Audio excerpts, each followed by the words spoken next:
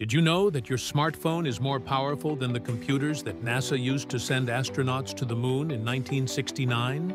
Back then, the most powerful computer that NASA had was the IBM 1401.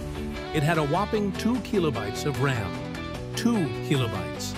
Today, your smartphone has more processing power than that computer. In fact, it can do 37 times more calculations per second. And the average smartphone has 4 gigabytes of RAM. That's enough to store 2,581,000 JPEG images. These days, we're taking photos with our phones like crazy. But back in the day, the same year that humans landed on the moon, only 800 photos were taken. That's it.